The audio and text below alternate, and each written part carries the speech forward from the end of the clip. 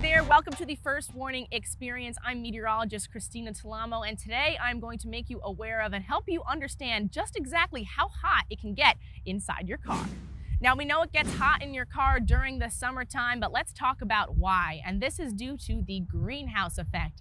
Now, typically when we talk about the greenhouse effect, you're talking about plants and how you can keep your plants alive and warm during the winter months inside that greenhouse. But the greenhouse effect is also going to have an impact on cars in the summertime. Now, we have our solar energy here moving through the car's windshield, and once we have this energy get trapped inside the car, this solar energy then is going to be converted into heat energy, and that causes those temperatures inside the car to bump up a lot warmer than the temperatures on the outside. So let's talk about just exactly how warm those temperatures are going to feel like when we have 85-degree air temperatures on the outside of the car. Now, after only 10 minutes, those temperatures already bumping up to 100 degrees on the inside of your car, and after 60 minutes, when we reach an hour, those temperatures are already nearing 130 degrees. Now let's talk about if we bump up those air temperatures a little bit more, up to 90 degrees. Now, we had a heat wave already in July. That's 3 or more days of consecutive 90-degree temperatures. And when we have 90-degree air temperatures on the outside of the car,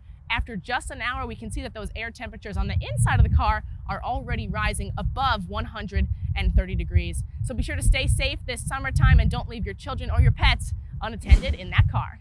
Again, I'm meteorologist Christina Talamo with the First Warning Experience. Be sure to send us any weather-related questions that you might have. We would love to answer them. And be sure to check us out at wnyt.com/FWE, or send us an email, or check out any of our social media pages. Thanks for watching.